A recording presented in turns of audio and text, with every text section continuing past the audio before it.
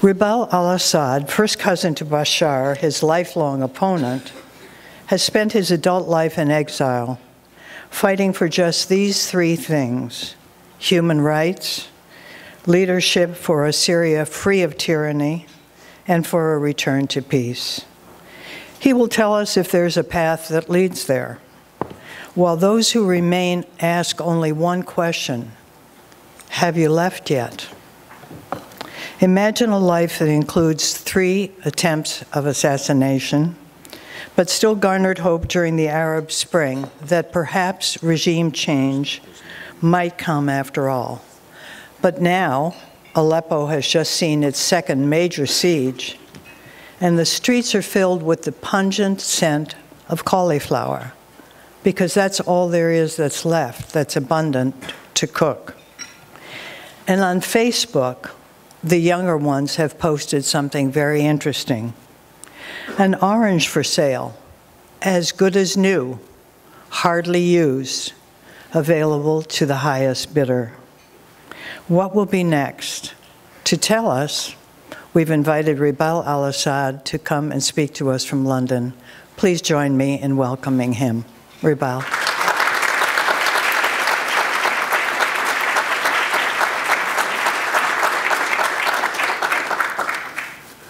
Good morning, everyone, and thank you very much. I would like to thank Mimi first and Mr. Bill Griffith for inviting me to speak here today. And it's a great pleasure to be among so many distinguished guests. I have prepared a little speech, even though Mimi has suggested that I should speak without it, but I think I should go. It's very important that I go into details. I'm sure I don't have to tell you that the situation in Syria and the broader politics of the Middle East are intimately connected, and that both have grave implications for the national security of the United States and indeed of the world. Because although the regional character of the Syrian crisis have been obvious for some time, it also has increasingly clear global repercussions. I will go on to explain how regional war dynamics inflamed what began as a merely national confrontation between the Syrian regime and its opponents, transforming it into a bloody sectarian proxy war. The greatest danger now facing us is the possibility of this escalating into a proxy war between global powers, but it is my sincere hope that this danger can be averted and that instead of the international community can come together to confront our common enemy, namely Islamic extremism. That will be the first step in bringing lasting peace to my country and the wider region, so that its people can begin their journey to true freedom and democracy. Now, as you know, in recent weeks, Russia has taken on a far more active role, intervening directly to support the Syrian regime, and with over 1,000 airstrikes so far, and of course, to a lesser extent, the US and its allies have also been involved in launching airstrikes to support mostly Kurdish rebels fighting against the Islamic State, though not nearly enough to be effective, especially when you compare the number of strikes in Afghanistan and Iraq. Back in 2003, Iraq War, the US and its allies conducted 800 airstrikes a day. But in the current conflict, there were barely more than 7,000 the year from last October to this October. That's less than a 40th of the intensity in Iraq. Until recently, the US and Russia have taken directly opposing positions on the regime, but they certainly have a common enemy in Islamic State, and indeed, one thing most of the international community can agree on is that these barbaric Islamists must be stopped.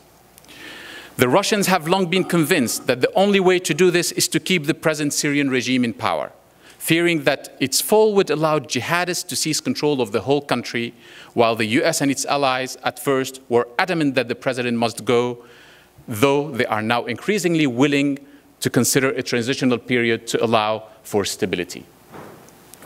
For my part, I have been a vocal opponent of the Syrian regime since long before the conflict started, which is why I have been exiled for most of my life and why I founded the Organization for Democracy and Freedom in Syria, but I've always maintained that there must be a political, diplomatic, and all-inclusive transition to democracy in my country. The difficulty, as I'm sure many of you already know, is that within Syria itself, the forces of democracy have been marginalized for many years, and anti-regime forces have been dominated by Islamists. There are many different Islamist groups operating in Syria, of which Islamic State is only the leading brand, and they share the same poisonous ideology.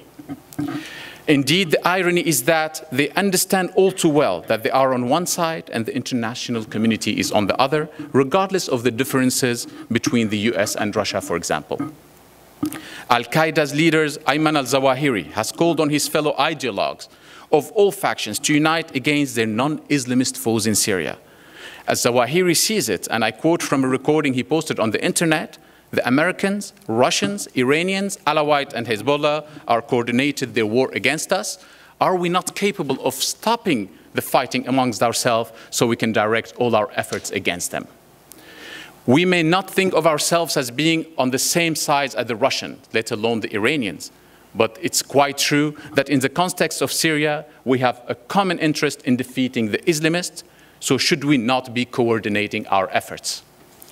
Remember, slaughter and destruction is not collateral damage for the Islamists. It is deliberate and ideologically motivated. It will not stop until they are defeated. Moreover, until that time, they will continue to threaten us all.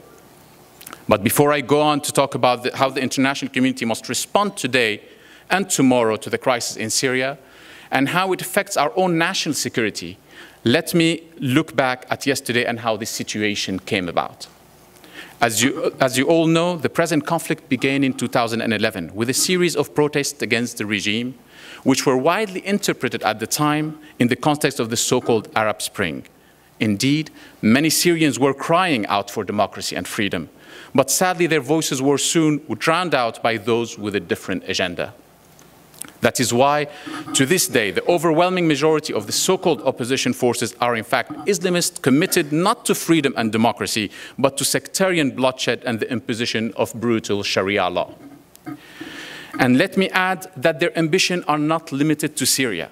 Islamism is a global movement committed to establishing an Islamic caliphate, not only in the Middle East, but from Andalusia, Spain, to Xinjiang in China. So how was a movement for freedom and democracy in my country hijacked by jihadists with no respect for freedom or for democratic sovereignty? The answer is that powerful regional players intervened and are effectively fighting a proxy war on Syrian soil. As I'm sure you know, the rivalry in the Middle East is between Iran on one side and the Gulf state and Turkey on the other, and are deeply involved in the Syrian conflict, using the sectarian divide between the Sunni and Shia Muslims to further their own interests. One reason for the involvement of the Gulf state is that they were worried about the domino effect of the Arab Spring. So they made sure that extremist elements dominated the Syrian opposition from 2011 and used jihadist TV station to foment sectarian war rather than democratic change. And the Gulf states and Turkey alike believed that fomenting sectarian conflict in Syria would bring down the regime in a matter of months, thereby isolating Iran and putting a stop to its nuclear program. Clearly, this gambit failed. Now Iran has signed its nuclear deal with the US. It is in a way becoming a partner of the West. And with the lifting of sanctions, it's able to release the fund it needs to further its strategy it has been pursuing since the invasion of Iraq, which effectively handed Iran control of most of that country. It is also now able to pay for the Russian intervention in Syria, which has also allowed the Iranians themselves to enjoy more ground troops deployments in there. It should also be noted that while international observer has speculated that Iran's intervention in Syria was about securing the nuclear program, if anything, the reverse is true. The nuclear program, like the intervention in Syria, is only a means to an end. Namely, Iran's long-term aspiration to dominate the Middle East from the Gulf states to the Mediterranean. And ironically, the rise of Salafi extremism since the Arab Spring has only helped Iran, since minorities throughout the region have heard the hateful sectarian rhetoric on satellite TV and other media owned by Gulf states, and they have seen often in explicit footage on YouTube and so on, the wholesale slaughter of minority groups, whether Christians, Alawites, Shia, Kurds, Yazidis, Druze, and Ismailis. not to mention the suffering of the peaceful majority of the Sunnis who do not share the Islamist poisonous ideology. So no wonder those minorities now look to Iran as their only hope for protection. It is a role the Iranians are only too happy to take up.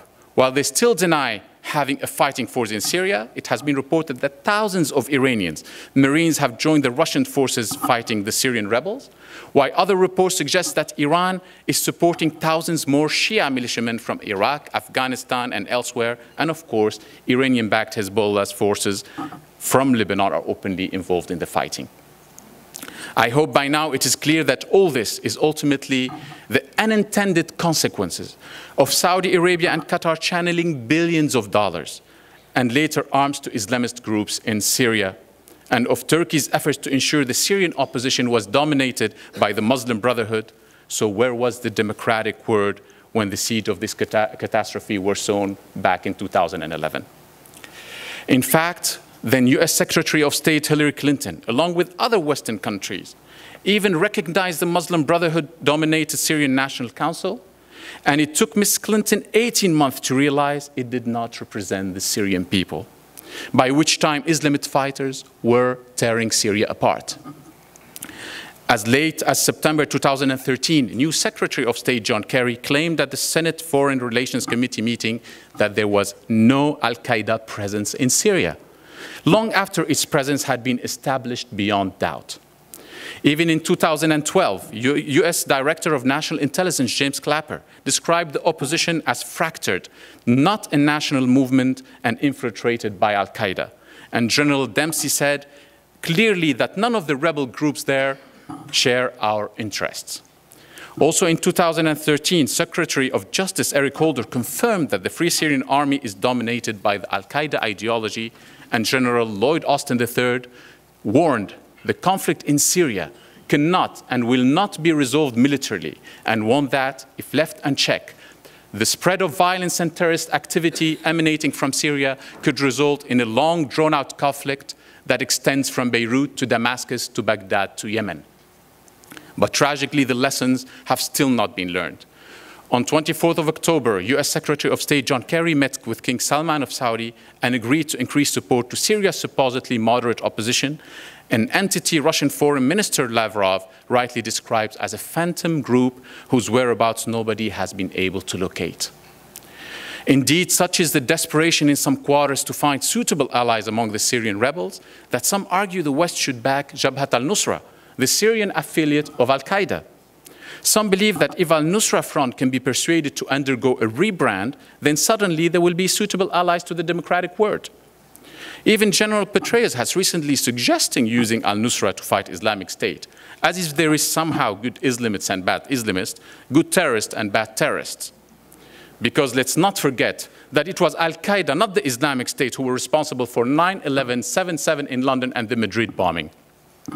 Al-Nusra's leader, Abu Muhammad al-Julani, was recently interviewed on Qatar's Al Jazeera and tried to portray al-Nusra as a moderate Syrian opposition movement, but in fact, he only revealed how poisonous he and his co-ideologues are. He reassured religious minorities that the group would treat them as brothers if they distanced themselves from the Assad regime, prevented their children from joining the military, and abandoned their deviant religious beliefs. This is the group our ally Qatar wants us to support. So Sir Malcolm Rifkin, the former chair of the UK Parliament's Intelligence and Security Committee, was right to point out Qatar's role in promoting terrorism and insist they must choose their friend carefully or live with the consequences. And I ask, where are these consequences? As for Saudi Arabia, despite supposedly being a friend to the democratic world, the kingdom's own political culture is deeply Islamist. Last month, 55 Saudi clerics published a statement calling on the Muslims to join the jihad against the Syrian regime and Iran, and claiming that the war was being waged by the Orthodox Crusaders Russia against the Muslim world. The Grand Mufti of Saudi Arabia has in the past called for the demolition of all churches in the Arabian Peninsula and endorsed a Muslim Brotherhood's leader's call for all Sunnis to take up arms and fight the infidels, Alawites, and Shias. Moreover, the WikiLeaks cables revealed that individuals and institutions in Saudi Arabia have pumped millions of dollars into Islamic religious trusts and NGOs from Europe to India, and Saudi officials had high-level contacts with America's most deadly adversary in Afghanistan, the Haqqani network. Finally, I mentioned that Turkey was involved from the very beginning of the crisis in Syria. It sees Syria as the natural place to extend its influence in the Arab world, cutting off Iran and sealing Turkey's own role as the champions of the Sunnis throughout the Middle East, effectively rebuilding the Ottoman Empire. And just as the Gulf states do, it sees Islamism as a tool to be manipulated for its own ends. So the Islamist threat is not just about the Islamic State and other militants that are what they're doing to my country. As horrific as that is, it is also being used very deliberately by our so-called allies, which is why we must urgently rethink our geopolitical alliances and priorities. All the more so because, as a regional dimension, the Syrian crisis also has increasingly gave global implications. Since Russia is backing the regime along with Iran, and the West is still implicitly backing the states who oppose the regime, and I'm afraid to say the Western strategy has been flawed from the beginning. The Obama administration more or less admitted this when it announced a $500 million program to create a new moderate rebel force in Syria after concluding that its half-hearted efforts backing existing forces over the past 4 or 5 years have had practically no impact. And realizing that even supposedly vetted fighters turned out to be Islamists who have ended up handing over our weapons to the likes of al-Nusra. And now, after just a few months, the administration has abandoned this program too, having realized that after so many years of allowing our supposed allies to promote sectarianism and to incite hatred, violence, and killings against minorities and all those who do not share their perverted ideology, it's simply too late to create an all-inclusive national force from scratch. So yet again, weapons ended up in the hands of Islamists. After all this failure, I find it incredible that some Western observers have the audacity to criticize the Russians for bombing our supposedly moderate rebels. Some people even still invoke the name of the so-called Free Syrian Army, whose supreme military councils were in fact exclusively Salafi, and which in any case imploded after the Saudis learned about the US and Iran rapprochement and ordered their people to leave and form the Army of Islam, taking US weapons with them and killing many non-Salafi leaders. Now, if the West had moved early on in the conflict to take a lead by fostering a genuine democratic opposition, by calling a conference for all democratic groups who would sign up to the ideals of equality regardless of religion, sect, ethnic group, or gender, it would by definition have excluded all the Islamists from the start, and there might now have been a democratic opposition forces worthy of the name. Instead, our so-called allies were allowed to take the initiative, as I have described, inciting sectarian hatred and calling for jihad, as we have seen the results. Our priority now must be to ensure to the defeat of the Islamists, which is why I believe the US and Russia must work together in Syria. So while Marine General Joseph Dunford and Air Force Secretary Deborah James have both described Russia as the biggest threat to US national security, I respectfully defer and agree instead with Michael Morell, the former deputy director of the CIA, who said that the single biggest threat to US national security is extremists returning from Syria. And of course, the bigger picture is that Russia has increasingly close ties to China, in no small part because both feel threatened by the West and have been pushed together by their sense of isolation from the West. So this issue cannot be understood in isolation from Sino-US relations, particularly in the context of American plans to sail ships in the waters between Vietnam and the Philippines, signaling that it does not recognize China's territorial claims there and fueling Chinese fears that the US is practicing a policy of encirclement. That is why we should be extremely cautious about allowing the Syrian conflict to become a proxy war between the US and its allies on one side and Russia and China on the other, a danger that has already been raised by the Russian Foreign Minister Sergei Lavrov. Fortunately, President Obama responded by insisting this would not be allowed to happen. He told the White House press conference that would be a bad strategy on our part. He can say that again. In fact, the US has a clear strategic interest in working alongside Russia to ensure Islamic State, al-Nusra, and all who share their perverted ideology are defeated, because they pose a far greater threat to US national security than Russia does, and one we share with the Russians and the Chinese. Indeed, China faces a particular threat from Islamists in Xinjiang, and has warned Turkey that if it continues to support them, China will support Kurdish rebels in Turkey. But I'm sure we'd all prefer China to be involved in a coordinated international effort to defeat terrorism. President Putin himself has explained his involvement in Syria in terms of the estimated 5,000 to 7,000 Russian and other Central Asians now fighting with the Islamists. And he rightly said, we certainly cannot allow them to use the experience they are getting in Syria on home soil. US Defense Secretary Ashton Carter has predicted reprisal attack on Russian soil over these actions in Syria. And indeed, we now know the crash of the Russian plane over Egypt was caused by a terrorist bomb. But the point is that we can all expect such attack if we don't intervene. The problem is not going to disappear because we try to ignore it. China's Special Envoy to the Middle East, Ambassador Wu Zike, has spoken of the danger, arguing that after being immersed in extremist ideas, when they return home, they will pose a severe challenge and security risk. The CIA and UN estimate is that there are a total of 15,000 foreign fighters in Syria and Iraq, but Attorney General Eric Holder has said there are around 7,000 fighters from the West alone, which would leave only 8,000 from other Arab and Muslim countries. And logically, there must be far more fighters from the Arab and Muslim countries than Western ones. The population is poorer, the government have less sophisticated surveillance technology and infrastructure, and there are a lot more mosques and clerics who are funded by some of our allies in the Gulf countries to recruit people. So the number of fighters from Muslim countries must be at least 10 times higher than the number from Europe. A Syrian report last year estimated that in total, there are almost 54,000 foreign combatants from 87 different countries. And given the international character of those involved, there is a clear danger of yet other attacks beyond the region, with terrorists potentially entering Europe in the guise of refugees.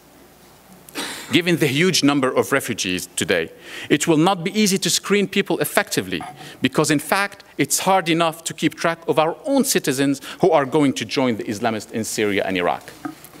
People from the West who have fought with Islamic State have been known to post related images on Facebook or videos on YouTube.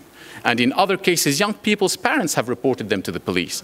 But in the case of foreign refugees, none of these sources of information are available.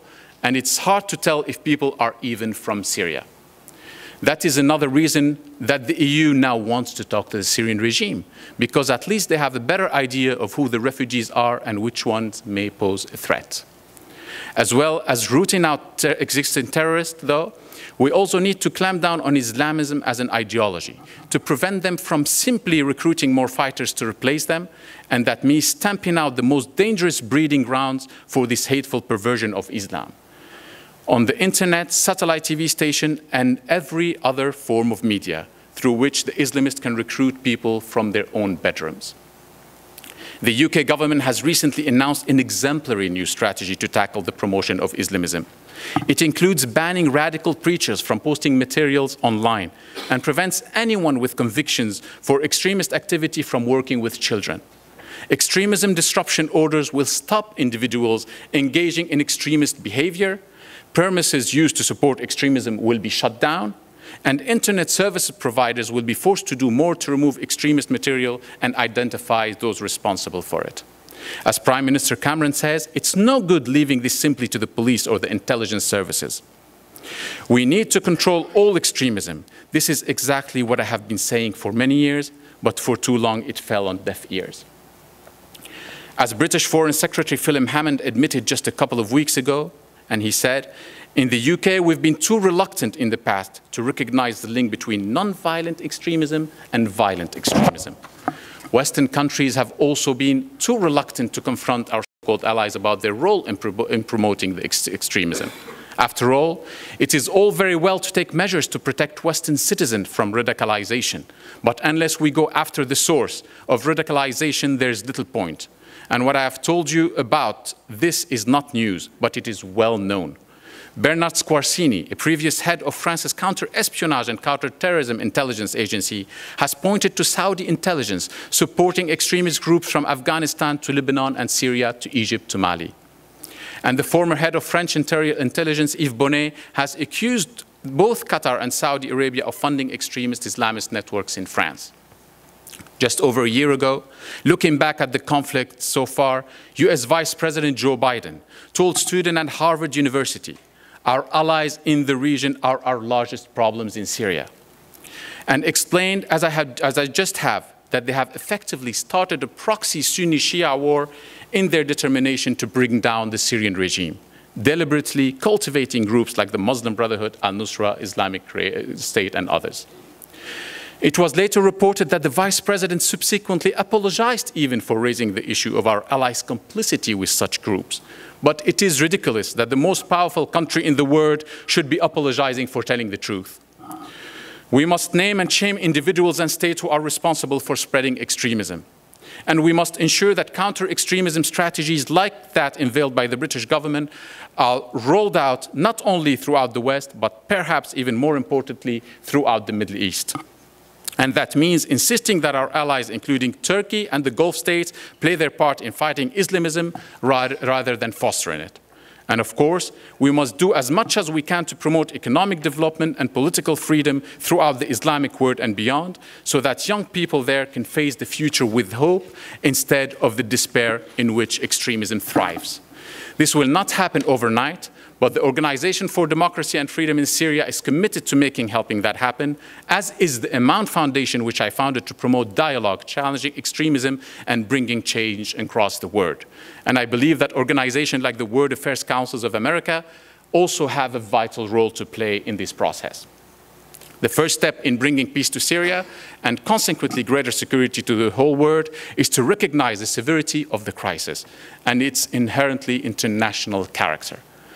Then, when you can focus on the underlying problem of Islamic extremism and resolve to tackle it with renewed vigor while holding to liberal and democratic values, because only they will ultimately secure our national security. Thank you very much.